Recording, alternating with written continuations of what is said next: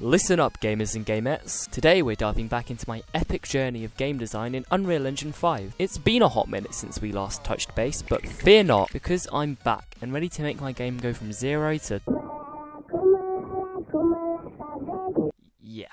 And if you're new here, welcome to the circus. I'm Josh and I'm basically an arsehole. Now picture this, a game that was once a hot mess, but with my God-given talents and a whole lot of sweat and tears, it's transformed into an absolute masterpiece. That's right folks, I'm talking about my Baldis Basics remake and turning it from this to this. Are you excited yet? You should be. Now, before we go any further...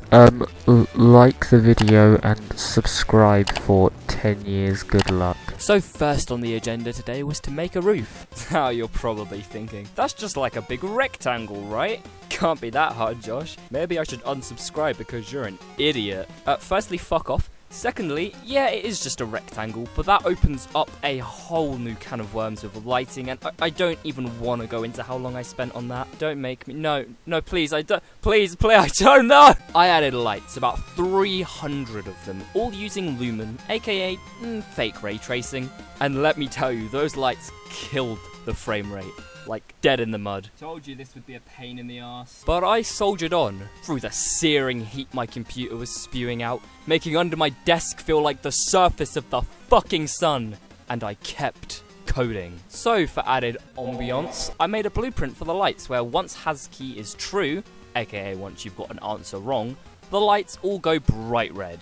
The statement I made is called HasKey, and it sets true once you get a question wrong, unlocking all the doors. Now this relied on over 300 lights, all using a tick command. In English, that's over 18,000 instructions a second from the lights alone. But upon realising that I actually wanted a playable game, I deleted all of these shitty little point lights that emitted about 1 candela of light, and instead decided to switch them out for fancy rectangle lights. But then I accidentally added a bunch of normal rectangle lights instead of the ones that turn red. For fuck's sake. And so I had to delete everything I'd done and add them back again, which was fun. And after that nightmare of an afternoon, I decided to focus on post-processing and put fog into the world to give the game extra ambiance. Now, with the game really starting to come together, I started on the animation for Evil Baldi, and I attempted, emphasis on attempted, to make good Baldi's head follow you as you move, just because creepy. Although I realised I was kinda out of my depth with that stuff. And when I say kinda out of my depth, I mean I had no fucking clue what was going on. So, that's on the back burner for the next video. Then I started creating different biomes, I guess you could call them. Like, we've got this abandoned area here, we've got what I like to call the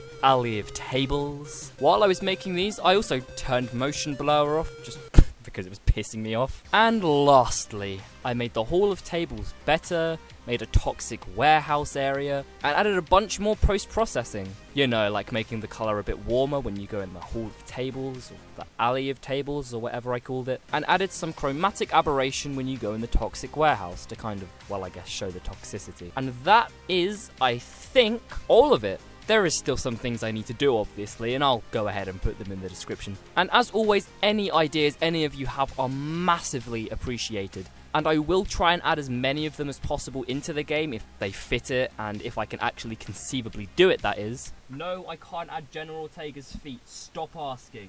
And if this goes well, then who knows? I've been thinking up some ideas for a multiplayer version, just not too sure how it would work. Yet. Also, if you wanted a little more explanation on specific things I've coded, just drop me a comment and I'll try and explain the best I can. I mean, I'm a bit fucking incompetent, but... Anyway, I'll let you go now, everyone. Till the next video.